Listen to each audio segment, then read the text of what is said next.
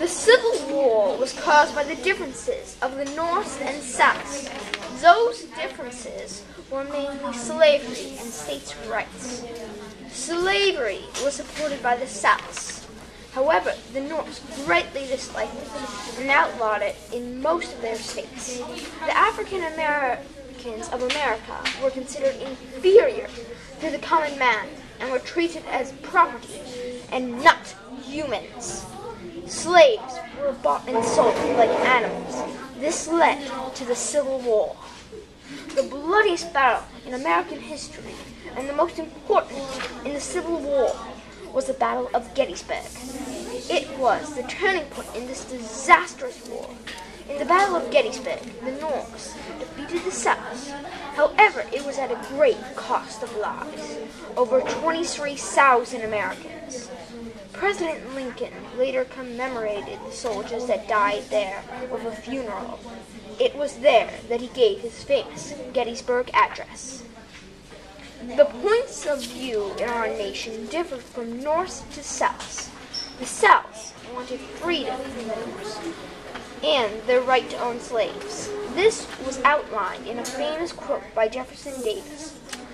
Our situation illustrates the American idea that governments rest on the consent of governed, and that it is the right of the people to alter or abolish them whenever they become destructive of the ends for which they were established.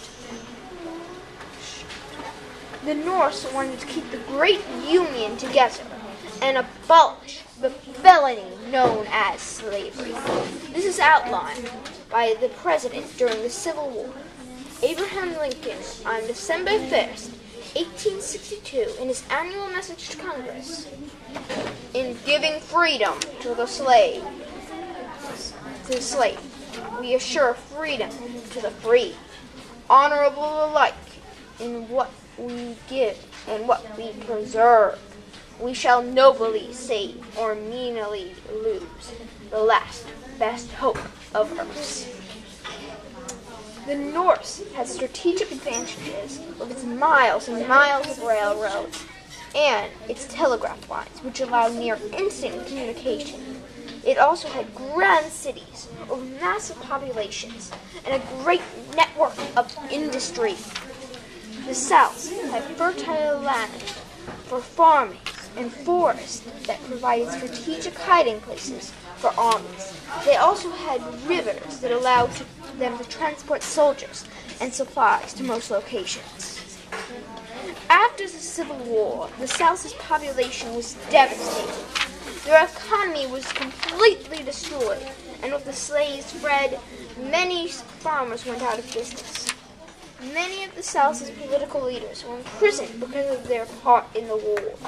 After much of the infrastructure of the South was severely damaged, the Civil War may have had a great cost of lives, but it brought our nation together again, and it freed slaves, making all men truly free.